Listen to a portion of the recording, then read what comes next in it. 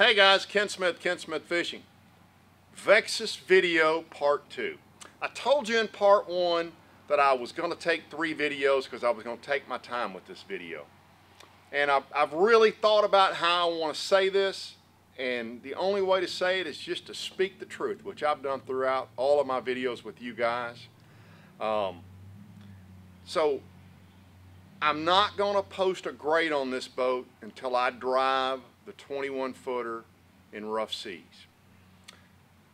Most bass boats that I drive have really similar characteristics into how they handle. And this boat feels different to me. And specifically what felt different to me was how it corners. I love the line in Pretty Woman, it corners like it's on rails. This boat really cornered hard. Almost scary hard, which is fine. I love a boat that'll corner like that, right?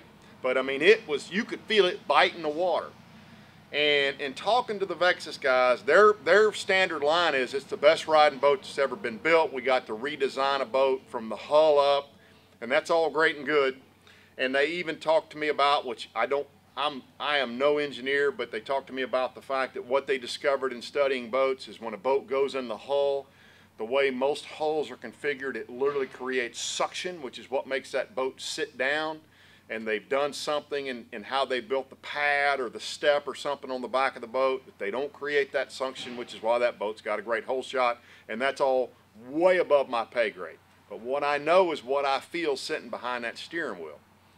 And as I talked about in the bullet video, I respected that bullet because if you over trim a go fast boat, you can put yourself in a world of hurt in a heartbeat, which is why I only drove the boat at 76 miles an hour.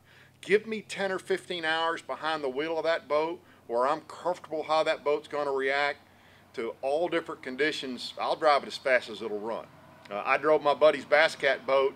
The second day I drove it faster than he had ever driven it. He couldn't believe I got 76 miles an hour out of his Bass Cat. I'm not afraid of speed at all. I'm a little bit of a speed junkie actually in a bass boat or in a sports car. But I know from driving a bass boat, I got my first bass boat as a high school graduation present. I've driven a ton of bass boats, and I know how this affects that, right? Moon Pie's Triton, really slow hole shot, really fast on the top end. There's just certain things that are the get and the gives of a bass boat. You get a narrow boat, you get a faster boat. You get a wider boat, you get a more stable fishing platform, but it slows it down. I saw something in driving this boat that and I only saw it for a second, but it made me cautious about grading this boat. And I'm not going to beat around the bush with what it was. When we were going, we were just in heavy chop. We were not in rough water. We were in a foot and a half of chop, but it was quartering us. And that'll beat you up, right? And the boat started getting a little side slop in it, which is any boat in that quartering chop would get some side slop in it. And when it did, I hit the trim button. I trimmed it down a little bit. And when I did, that nose dove. And in side chop or in going into waves, boy, that's great. You want that nose that'll stay down into that chop. And I toyed with it for just a second, but it was at the end of the day, and he was on a deadline. He had to get home. What scares me about that is in trailing seas, if that nose tendency is to dive, you've got a problem. And I am making no judgment. That's why I'm not grading this boat, right? I want to see this boat. And by the way, as I mentioned, this boat's got different driving characteristics than any other boat I've felt, it seems to me. And I think Vexus would tell you the same thing. I'm not going to have an opportunity to spend 15 or 20 hours behind the wheel of this boat. And there's not many of these boats out there. There's very few. I think there's only a few hundred of these boats, maybe 500 or 600 total across the U.S. And so I'm not going to get the opportunity to spend that many hours behind the wheel of that boat. But so what I want to do is I want to get in to know how to drive that boat in rough water, right? There's a trick to driving every boat in different conditions. But Stephen Johnston is a guide on Toledo Bend. My guess is Stephen has as many hours behind the wheel in a glass Vexus boat as anybody in the country, right? He is a, sorry, those pauses because I get guys with loud trucks going through Zavala right here next to the world headquarters. But Stephen is an accomplished tournament angler with a lot of hours in this boat on one big, nasty body of water being Toledo Bend. If anybody in the U.S. knows how to drive this boat in rough water, it's Stephen Johnston. So I want to go to Toledo Bend and get in Stephen's boat on an ugly day and take a ride in this boat with trailing seas and see how it acts.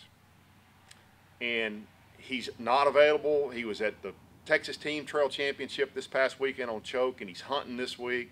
So it may be another couple of weeks before I get an opportunity to do that. But in fairness to you guys, and in fairness to me, and in fairness to the Vexus people, I'm going to wait until that opportunity before I grade this boat. I think that's the only way to be fair about this. I saw something that concerned me, but I don't know how to drive that boat. So we'll get to the bottom of it. All I'm telling you there is, I mean, this is almost turned into a Vexus commercial, right? I'm like, that's cool, I like that. And you're going to see that in this video. I'm like, well, that's a smart idea, and I like how they did that. But if it doesn't ride good, it doesn't matter how cool all the amenities are inside the boat. So this is going to be part 2. There will be a part 3, assuming I get the opportunity to drive this, and I don't really even care to drive the boat, right? I want to ride with Stephen or somebody on big rough water and see how this boat handles in trailing seas.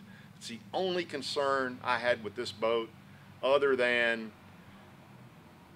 I'll come back at the end of this video and tell you the other couple of concerns I had about this boat. So here we go, part 2 of the Vexus video. Sorry that was a long introduction, but I want you guys to understand what I'm thinking about this boat right now as I go to part 2. The plane is just going to get dirty again. You know, it's amazing having my boat in the boat lift, how dirty it gets. Oh, yeah. So you leave it to lift all the time? Yeah. All right, so just kind of reviewing the setup. So you see Willie's got his dual stacked. I like that. Trim buttons here. Now you can get to it barefooted, but you couldn't get to it with your shoes.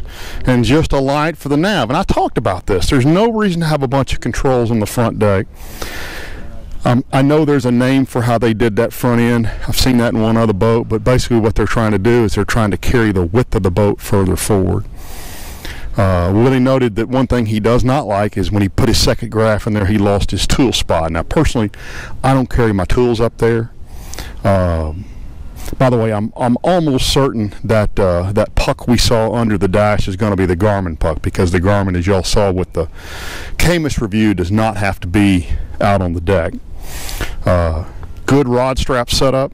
Guys, another cutaway. I saw the shape of those rod box tops and did a little research on it, and I'm actually impressed with the thought process behind this. So they call that a coffin rod box lid, and I'm talking about that V shape at the top. And they've done two things of interest here. First off, they've moved the hinge away from the side of the boat, and then they've angled that top of that box right to where your snap is. And what that allows you to do is open the box with all your rods laying on the front deck and strapped down. Both of those things help you accomplish that. Obviously where the attachment is, and also the fact that the hinge is further away from the side of the boat, and that cutout, if you will, so that there's a point on the end of that rod box. So once again, those guys are demonstrating some good thought process and making the boat just a heck of a lot more fishable for us. It does have some very, very large boxes in it. Ooh my! Well finished, big boxes. I believe I read you can get a 7.5 foot rod in that box. Get a spun around here so I don't bang it into a boat dock anywhere. Guys, I had a camera die, you'll see when I get back to the footage, and I didn't realize I lost the footage of the port side rod box. So Vexus has done something different here. They've put a little shelf in the rod box, and they say it's to help you kind of put your 2 or 3 go-to rods separate from the rest of the rods. Personally, although I give them credit for trying to be innovative and do something a little bit different, I lay my 3 or 4 or 5 rods I'm going to use during the day on the deck, and I would rather have the extra space in that rod box than have that shelf in that rod box. But again, kudos to them for trying to be creative.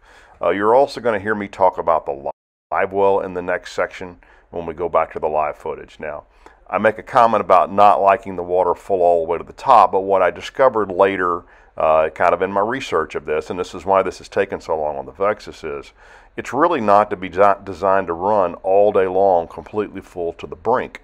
Really, they want you to run it just like kind of the same level your normal live well would be, which would be, you know, probably 70–80% full. And the only time you fill it all the way to the top is if you're going to make a really long run in rough water to protect those fish.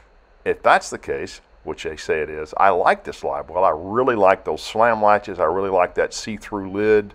I like that the outside lid stays in a static position.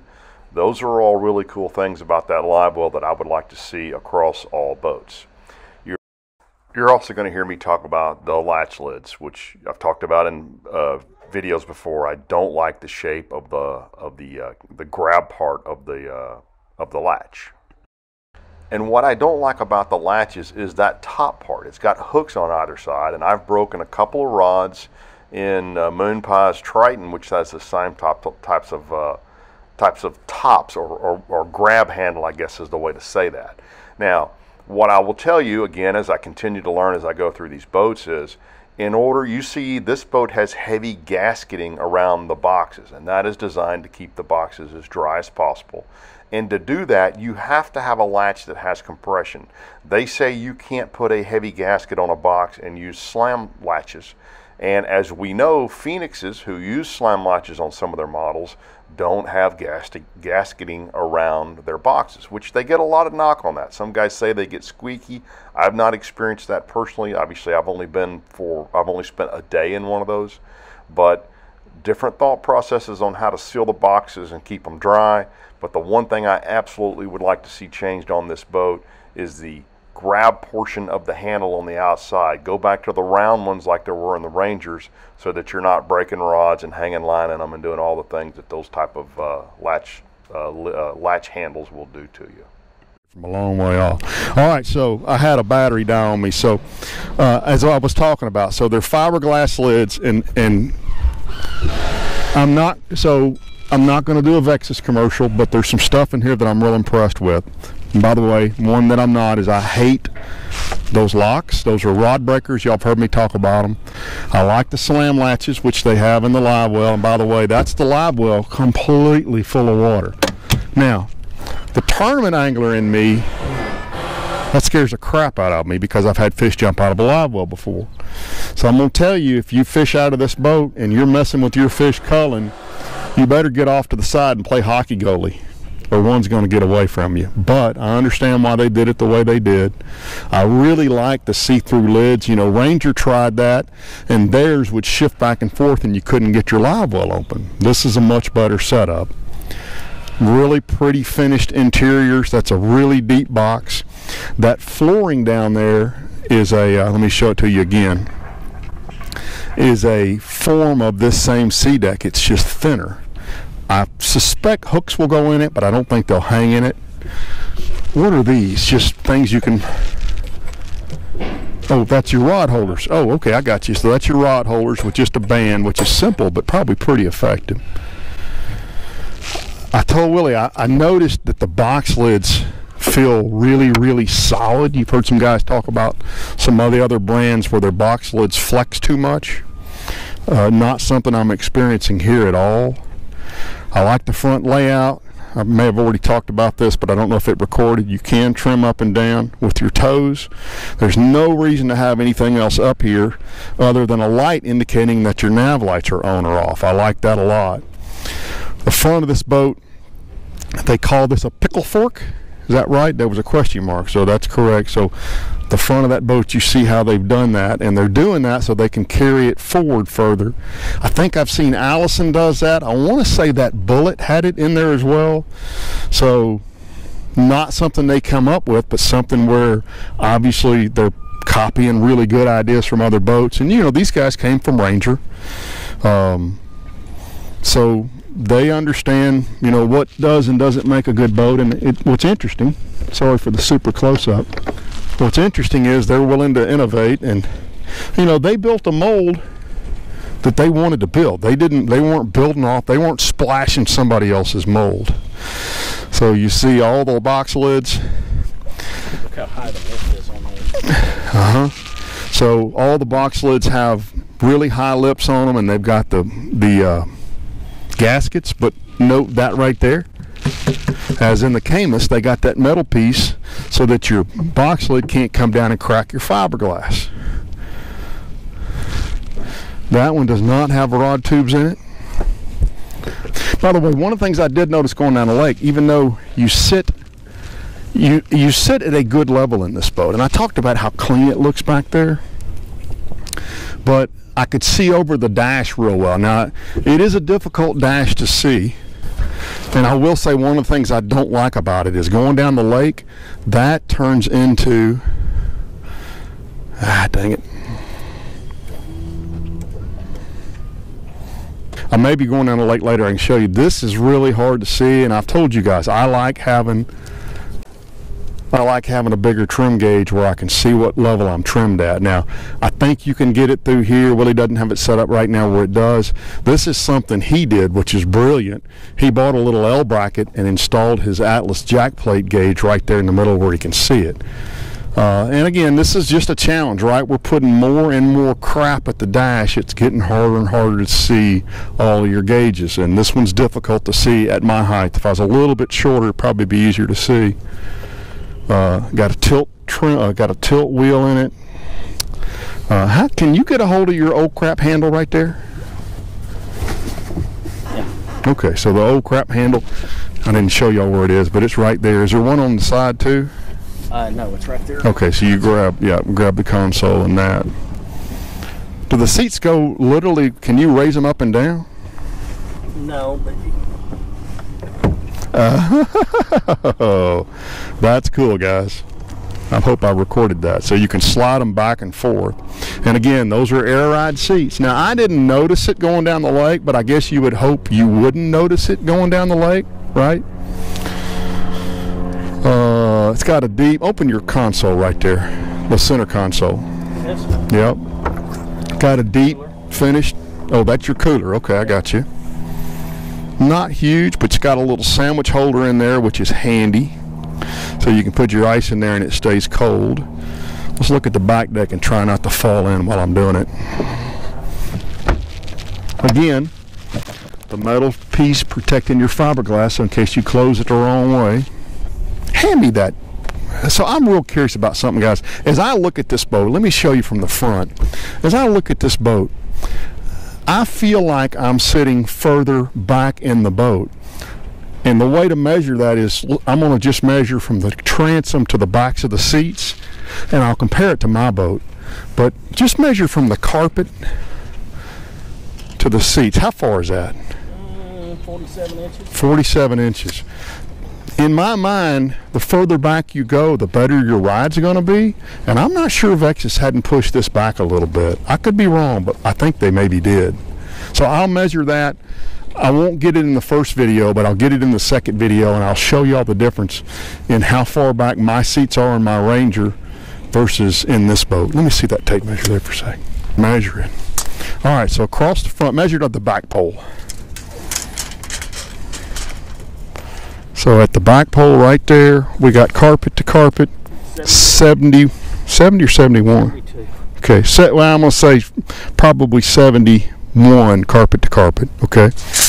And I have a terrible memory. Let's measure the back deck too, as to how that compares with the other boats we've looked at. But as you guys know, you'll be looking at a nice graph that I'll draw up for y'all. And then back here, same spot, 81 inches. So it's 81-ish inches back there.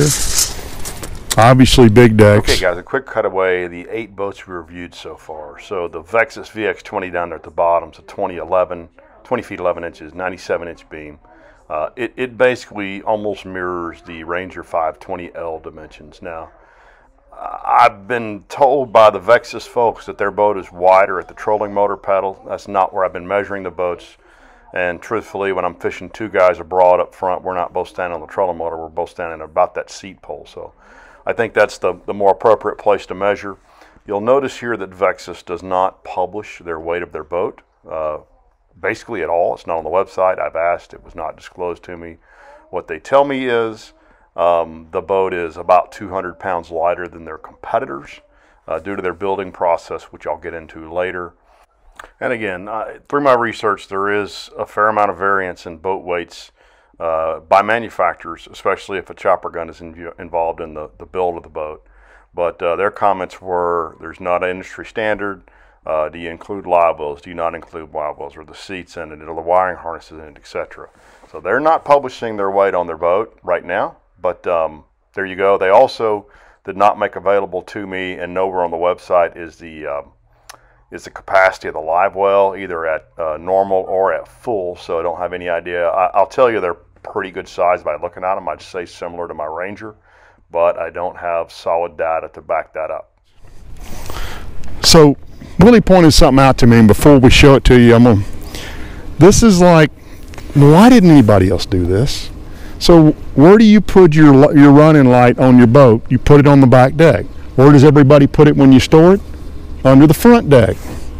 Guess what? They put it under the back deck. That is so smart. Good Lord, why didn't we think of that? I'm sure somebody else does that. It's got the jumper switch, which is an old Ranger thing. It's got the cheap battery straps. You know, guys, I know I don't like those. Point that right down here at me. This way. Yeah. Otherwise, yeah, no, you had it right. I'm sorry. So it looks like we've got a screw-in floor, but I can see below it we got pump access. We're still running live wells. So we've got really clean setup back here. Got really clean setup. You can see everything down there. It looks like there's one screw-in floor.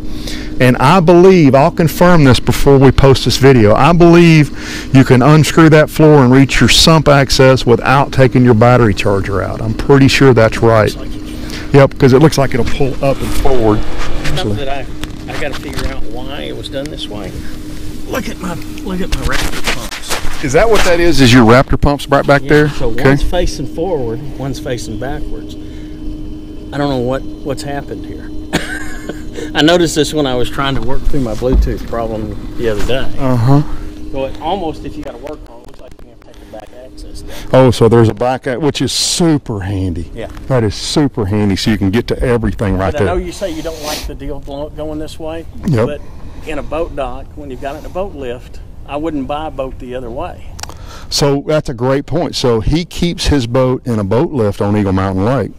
And that's a great point. If you're going to keep your boat in the water most of the time, and let's face it, if you got problems on the water, this is the way for it to be set up. Actually, let's give credit where credit due. The way to do it is the way Bass Cat did it, where you take the dadgum thing off. Oh, yeah. I mean, that's cool. To me, it'd be better if you had definitely if you had a slam latch here. That way, it's latched every time. It's latched every time. Yeah. Because I've done it. Exactly what you're saying, and ripped this bracket out of my Ranger before. By the way, that's a great point. Willie is a Ranger owner prior to being a Vexus owner, which is what you sought those guys out, right? You like the guys who built your boat, and they're building this boat. So, perfect. I got to tell you guys, I'm impressed with the setup. I don't know that I still love the lines from outside the boat, but I love the lines from inside the boat. It's a neat setup. Is that an access panel? Yes, this is how you get to the gas tank.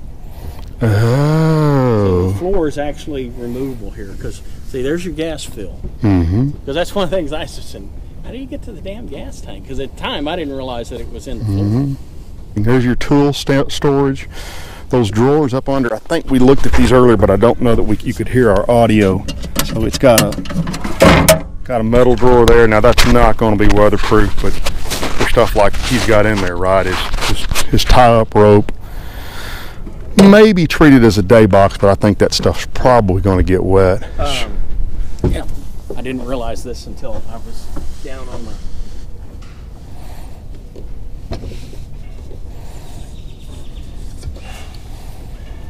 It comes with a measure stick, but you really can't see it from here. Yeah. No place to hide your net in here, is there? Yes, right here. So the net storage is behind the seat. That's an old Triton style, yeah. So there's actually a channel back there, guys. And this is padded. Oh, you see it's even looped off where it sets in there.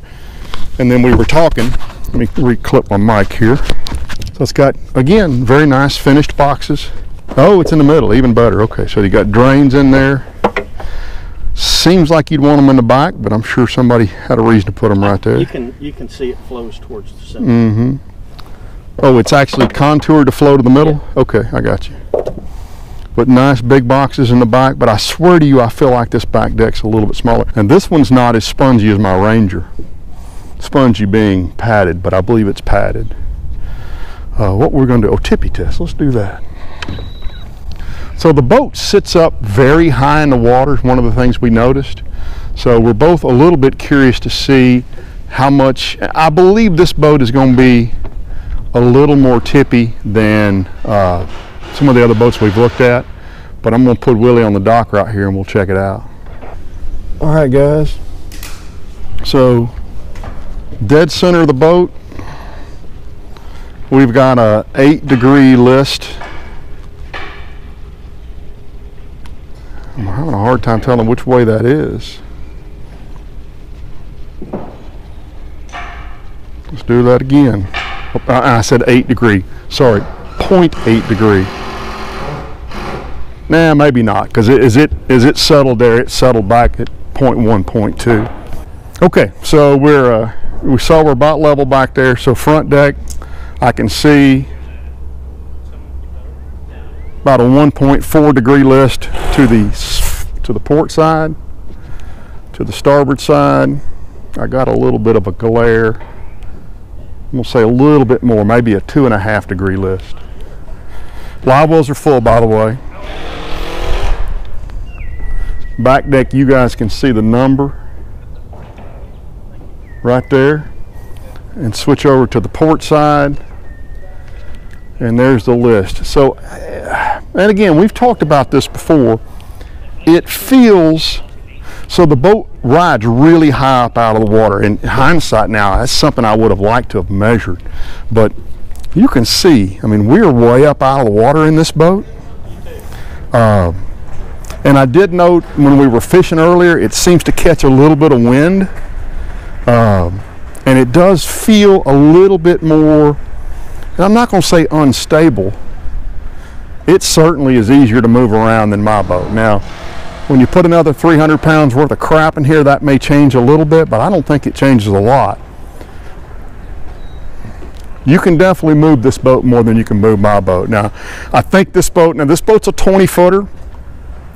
I think we said it's 20 foot 10 inches. Yeah. So it's a foot shorter than my boat. I think it's an inch smaller beam than my boat. But it'd be a heck of a lot easier to rock off a stump than what my boat is, for sure. It does have pretty good front access there with that step to go around your graphs. You'll come on back. Amazing how tribal it is. 6 rod tubes down there. And you can put rods in tip first. Oh. The top 4 tip first. Yeah, I see what you're saying. And then you've got a holder here as well. And one of the things Willie pointed out to me, which is interesting, what's that boat right there? Is they made them oval, which doesn't impact me much, but if you are a spinning rod guy, it's a lot easier to get your rods in a rod tube that's oval. He also put a banging stereo in here, which I'm actually curious to hear. Finished box. Got the upper tray, which is a little thing Ranger did years ago that I really like. Now, with mine, there's so much crap in there. Mine actually has carpet. You just can't see it down in there. Yeah. The carpet folded down in the front of that. There's a little fit and finish that didn't quite get finished. Well, I think it's fallen down since I got it. I'm sure it has. That's actually the only fit and finish thing I've seen on this boat.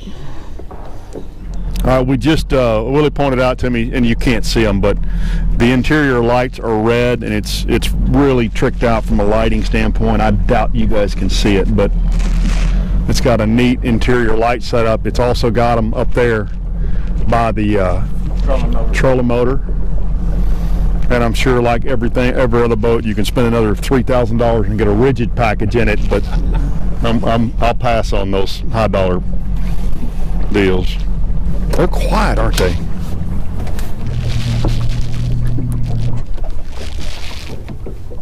I think they're quieter than mine. Oh yeah, they're super quiet. Ooh, the new. I didn't have power poles on my other boat. The new Raptors are super quiet. Did y'all hear that? Listen. Here they come. They're coming up. So one thing that is weird about this boat, to crank it, and that's a hard spot, you got to hit on, and then you got to hit start. It's a double button touch to crank it, which I'm sure I would get used to, but it seems weird to me initially. Wow, you can move that. Nikki Newberry, you'll love this. You can move that seat way up. Yeah, I made fun of him. He can take it. It ain't like he don't make fun of me, trust me. So I was talking about, so that's my eye level right there. And I got good wind protection from that. I can see over it, but the difficulty is seeing my gauges down here. I'm sure he could have lifted these a little more, and Willie even said that there's an option from the factory that you don't have to put the Bass Boat Technologies mount in there. But you opted for this because you hadn't seen the other one? And the pictures from the factory looked like it was in farther, making it harder to get to the starter switch. Gotcha. I don't know if you heard that. He said, but the pictures he saw, which he didn't see it live, it looked like these set further forward, which made it even harder to reach that starter switch back there. And that's why he opted to set it up with the Bass Boat Technologies. You know, one of the difficult things about this boat right now is there's so few at the market, in the market right now. You can't just go call your buddy and say, hey, I want to come see your Vexus. I mean, we didn't know each other. I'm so happy you reached out to me. Otherwise, you know, who knows when we would have got to look at one of these things. And I know it's got a ton of technology in it, but it just feels like such a simple layout.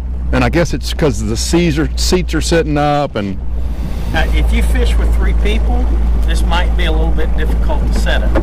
I'm not sitting there, so I don't care. Yeah, if I'm bringing you along, just be happy we're going fishing, man. My brother and my nephew, you know. The nephew goes right there. That's where the kid rides. Okay, so that's part 2. And I've already told you my concerns about driving the boat. There's actually going to be more video in part 3 besides just taking that boat for a rough ride, because I want Steven to walk me through what he likes about the boat and hopefully what he doesn't like about the boat. I just find it really hard to believe, and Willie did it. You heard Willie say there was a couple of things he didn't like about the boat. And that's the cool thing about doing this with guys you trust. They'll tell you yeah or no, I like it and I don't like it. The other things that concern me about this boat, and I'll talk about them when I grade the boat, are twofold. Number one, the big Vexus sticker logo down the side of the boat below the rub rail. I believe that's going to have problems staying on there. There's a reason Ranger puts their logos above the rub rail now, right? There was a time they didn't. They put stuff down the side of the boat. They don't do it anymore. If you fish where there's timber, if you fish where there's boat docks, I'm going to be amazed if that Vexus stays on there. Now, maybe it will, maybe it won't. I'm just telling you my concern. I've already talked about Phoenix has a problem with their big raised letter sticker staying on the side of their boat. I believe it's the same or very similar technology. So that will be a concern of mine. And again, part of the problem is there's not many of these boats out there to see. I mean, if there were 30 of them on Rayburn already, which in any given weekend there's easily 30 Phoenix boats on Rayburn, you can ride around and see some of those boats are missing letters. You're not going to get that opportunity to fix it, so that's a concern. The second concern is that metal piece also below the rub rail where it says, you know, VX20. It's bolted on, but man, it just, again, it's just my concern. It looks like something that you're going to have problems getting trees rubbed up against it and staying as pretty as it comes out of the package. Guys, I may be wrong. I'm just telling you, if I'm going to spend $70, $80, $90,000 on a boat, those are concerns I would have. Those two specifically, and we'll get to the bottom of the ride in part 3, assuming I get a chance to take that boat and let Steven, or somebody else that's got a bunch of hours behind the wheel of this boat, in a trailing sea. And I want a trailing sea of 2 or 3 or 4 footers. I want to get out on a nasty day and see how that boat's going to do with the nose. So I know that was a really long video, but if you're still watching it, it means you're interested in the Vexus boat, as I am, by the way. You've seen, there's some stuff I think is way cool on this boat. I'm still not completely over the look of the boat. It's so different. But as I said in the first part of this video, when Ranger went from the 361 to the bigger body bass boats, I hated them, but I got used to them, and I love the look of my boat now. And so, if it's a great riding boat with all the amenities that it has, that we've demonstrated in these videos, it's a player for me if I can get the price right. I mean, it's a lot, right? But we'll get to all that in part 3 when we get to the grade. I'll quit babbling. Thanks for tuning in. Next up, sorry guys, the Falcon that I was going to run got sold.